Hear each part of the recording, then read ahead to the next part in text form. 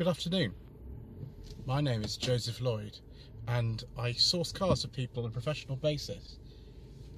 Although most of the cars I source are between £1,000 and £5,000, very often I've been asked to show something a little bit cheaper on the channel, and so I came up with No Budget Reviews, the series where we look at cars that you can buy in good condition with an MOT for under £1,000 and you can enjoy driving.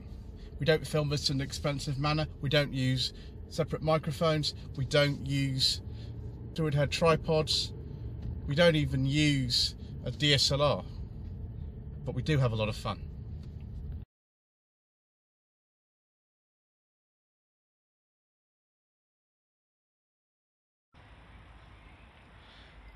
I think for some time I've been requested to film a first generation Nissan Micra on the channel, and here is one. Alex from the Alex's Assets YouTube channel recently bought this 1989 Nissan Micra K10 1 litre LS. Now the LS was the absolute bottom of the range. You can see here we've got no passenger mirror, despite this is a facelifted car, so this is the last shape of K10 Micra, and we've got no rear wiper. I'm just going to move quickly past that passenger door because it's not the prettiest thing that we've seen. But viewers, this is No Budget Reviews. This car didn't cost £1,000 in its current state. It does need some work, which Alex will be doing, and I think you can look up more of that on her channel. She'll describe what she's doing. But look at this, literally no rear wiper, original dealer plates. From a dealer, not too far from here, and this was owned by an elderly lady who I think is in her early 90s, something like that, who owned it from new. Bought it August '89, and it has done, I will show you, 12,600 miles. That's it, and you don't really get anything. No internally adjustable mirror. There is no cassette player. I mean, you get a heater and that's about it. You don't get power steering, you don't get central locking, no electric windows. In fact, you couldn't get power steering, central locking, or electric windows on any K10 Micra sold in this country. So it looks really basic. It's like, why on earth would you want to own a K10 Micra? I mean, there's nothing to it. Well, compared with a lot of other cars I've driven from this era, it's really good. I mean, it reminds me a bit of the Toyota Starlet, but this is even easier to drive. Clutch bites quite high because the lady, I think, had a few goes at clutch control over the years, but it's been serviced and MOT'd every year since '89. You can see the rear wash wipe would be there. Funny little button for when you take out the key. I always remember that. Fog light is just down there. The indicator is on the other side, but that, if you're used to driving a lot of older cars, which Alex has, then that's not a problem. Hazard light switch, which I like. And then very simple, typical Japanese 1980s style heating and ventilation controls, very simple to operate. And then down here, the AM radio only. It's an AM radio, viewers, with no cassette deck. And yes, no map pockets at all. There is a sunroof, and there's actually a little cover for that in the boot that we'll have a look at in a second. And also these visors, they're only attached on one side. That's not broken, that's just what they're like. So everything's just sort of cost cutting here. It was quite a popular car for Nissan in this country. I mean, I think it really sort of gave them a reputation over here for, affordable cars that were good quality. Let's just open up here. Quite a long production run of these as well, from 1983 for this country up till December '92. Hold on one second, viewers. Oh, viewers, this is No Budget Reviews, and things, they can go wrong at any time. Basically, the tailgate mechanism on this car is so light that you don't even have to turn the key, really. It just sort of opens, and it was already open. Right, let's keep going and not do too many more embarrassing things. Or try to, anyway. Right, you can see that the sort of seatbelts in the back. I mean, I'm not sure in many markets this car would have come with rear seatbelts. Well, they weren't even required in this country until 1987. So it's possible some of the lower spec ones didn't have that. That's the cover for the sunroof if you don't want it coming in. That's the sort of bag thing for it as well. I don't know quite why. The sunroof on this, I think we're not going to open that today. But we should peel this back. I mean, look how good this floor is and everything. It's really, really good. And that tyre has never been on the car. Amazing. I mean, if somebody offered me sort of one of these like this, like Alex did, I think I might be quite tempted to buy it. There we go. Right, I am going to have to get in the back, viewers, which looks quite easy. Yeah, just pull this here. Visibility in this car is amazing, actually. It's really good. There we go. It slides forward. See how good this is. There's the secret mission documents that I can just put in the front. Go. Interesting upholstery in this as well. I think the lady said that one of the reasons she bought this car was because of this very jazzy upholstery. Right, if we put this back into there. Oh, it's not too bad, actually. It's me, myself, that. Look at that. It's actually okay. Oh, there's not even any ashtrays in here. What am I going to do? It's not like a Renault 5 or something, it is. It's got inertia reel seat belts and little pop-out windows, but no ashtrays. Is that the ashtray there? Oh, no, there is. Sorry. There's one there. But there's no cigarette. Oh, it's got a cigarette lighter. Wow, the height of sophistication. Right, I'll just free myself from my self-imposed prison. There we go. It's not that bad. I mean, I've had cars that are far worse to get in and out. The Starlet was actually worse than this. I'll put a link to the review of the Starlet in the description below. It's got a memory on the seat. That's quite good. Right, let's examine the glove box, viewers, to see if we can put our secret mission documents in. Got all the original sort of paperwork and stuff in here. There we go. It was AFG Nissan in Cheltenham, which isn't too far from here. Let's just put this in here. No! Failed. That's going to have to go in the back, viewers. There's no door pockets. Look, a little chamois. Excellent. Let's have a look under the bonnet then, shall we? I think anything's been touched in there. Yes, as Alex says, the car's been serviced, it has been maintained, but we do have a historical oil. I don't think it's actually leaking oil at the moment at all, but like a lot of 1980s, 1990s Japanese cars, cam cover gasket, it's absolutely typical for them. But look at all this space in here. Bonnet opens forwards like a Renault 5 or a Mark II Fiesta. Both cars I've had on my channel before, actually. I've driven an awful lot of 1980 Super Minis now. I've driven loads of them. There's the end on gearbox, unlike in a Metro, which is transmission in sump. And as you can see there, it's just had a historical oil leak. But they're very reliable engines, these. Very, very reliable.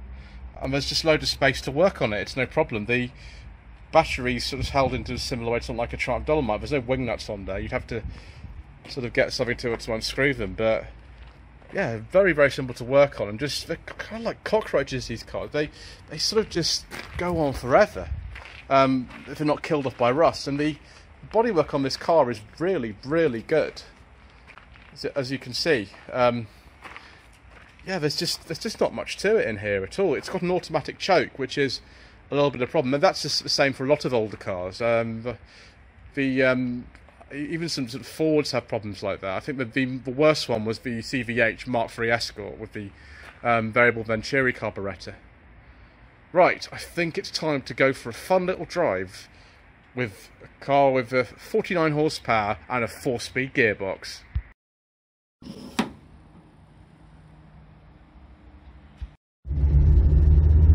Wow, viewers, just put this window up a little bit so I get slightly better audio. The gearbox in this car, I mean, it's only done 12,500 miles, but even so, it is really sweet for a car from the 1980s. Those of you who've driven Metros, particularly the older Metros, the pre-1990 ones, will know how recalcitrant some of those can be. But this, despite having the sort of highest biting point I think I've ever experienced in a Nissan, is really good. Because the car weighs 630 kilograms, it's really quite nippy. It's surprisingly nippy. I mean, this engine's got 49 horsepower, which I think is really just not enough. And I think we'll just stop at that junction there before we hit anything, because I don't know how quickly I'm going to get out of a junction on this bad biting point. So we'll be sensible, viewers, and not do that. Right, we've got another gap here. There we go. This car was owned by an elderly lady from new until quite recently, and the clutch is biting really high because, typical with some of the other drivers, they just haven't quite got the clutch control that they used to probably when they were driving when we were younger. Yes, Alex unfortunately is recovering from a bit of illness, so just apologise for that. But she's getting better, so she's fine. But yes, it's a real little joy to drive this. There's no power steering, there's no ABS brakes, there's really not much of anything. I mean, we've got no rear wiper, got no door pockets, we've got just nothing in this at all. But it's really nice. The steering's quite accurate. But the thing that surprises me most is this gearbox. It's so it's okay. Welcome to No Budget Reviews. So much excitement. Just excited about driving this sort of Micra, which is really nice. I'm really surprised how nicely this car drives. It's so easy. I understand why the previous owner bought this in the first place. It's just so easy to drive, and they're very reliable cars. I mean, rust has killed most of these off now, but until about 10 years ago, these were everywhere, absolutely everywhere, and you can still buy them for very modest sums. The engine that's in this car is a 1 litre with 49 horsepower. There was also a 1.2 with a little bit more. I think that was 54 or 56 horsepower. Some of the automatic 1 litres has about 60 horsepower.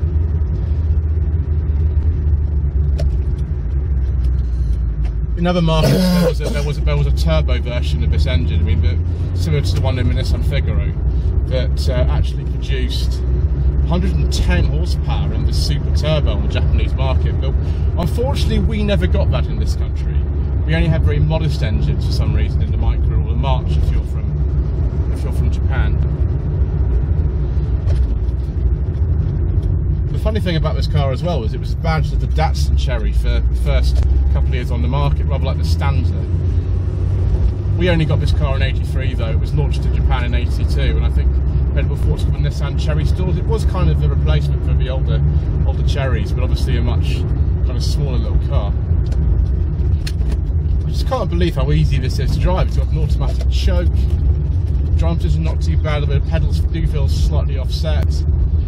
I mean, this is one of the few cars from this era I just got in straight away, apart from Montegos and Maestros, which I obviously love, and just sort of thought, well, I could probably live with one of these every day. I think a lot of people still do. Maybe I want the 1.2, but it's really good. I'm really quite surprised how nice this is.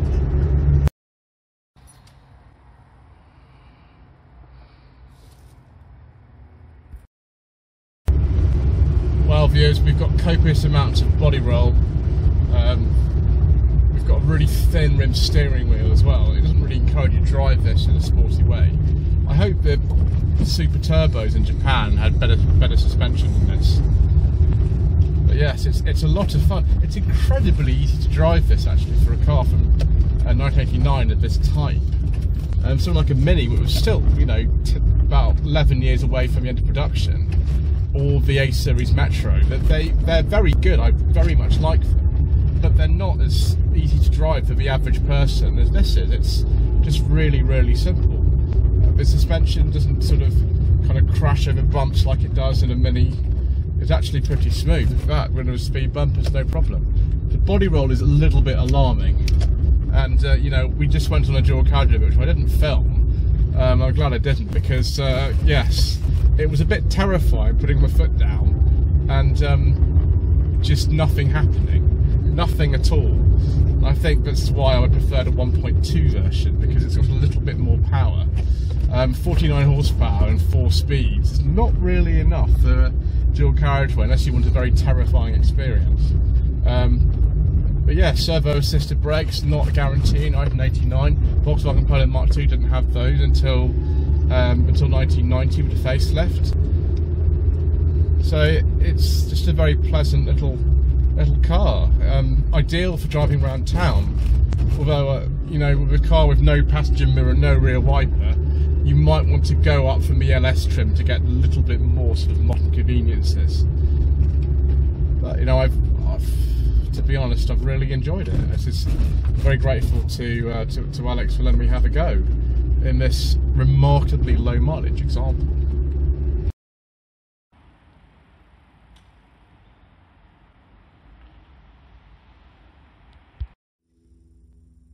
So viewers, should you consider a K10 Micra with your budget of up to £1,000?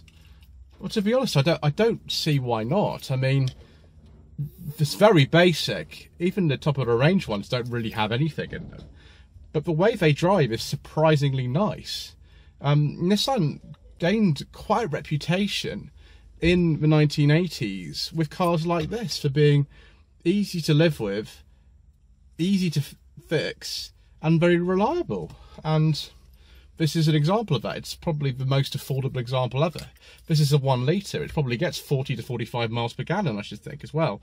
Although, for motorway driving, I would recommend getting one of the 5-speed gearbox and a 1.2 engine.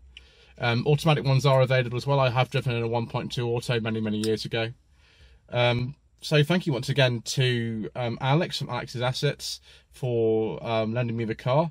I'll put a link to her channel in the description below. As you can see, there's something else in the background that we're going to be filming quite soon. So yes, really appreciate you all watching. Please don't forget to subscribe to the channel for more episodes of No Budget Reviews. To like this video, leave a comment below. And yes, see you again soon for more thrifty reviewing action.